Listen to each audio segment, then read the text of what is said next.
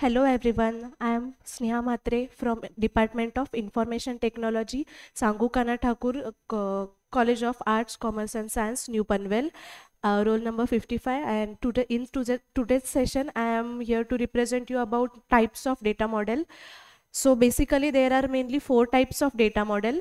First is hierarchical data model, second network data model, third relational data model, and fourth is a ER, that is entity relational data model. So let us see first data model, that is hierarchical data model. So hierarchical data model is the first database management system model. It is very easy to understand and simple to navigate.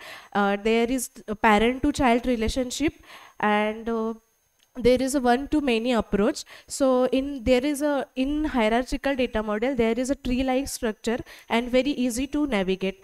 So, but in hierarchical data model, there complex relationships, which we cannot support complex relationships. So next data model is the network data model.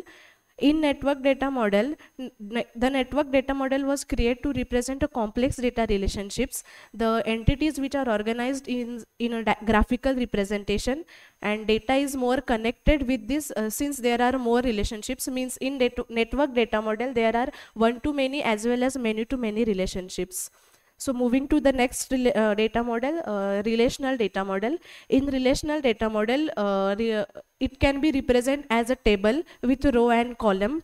So each row is known as a tuple, and each column is has a unique name or attribute. Each row is unique, and the columns in the relational data models are atomic, which cannot be separated or which cannot be repeated.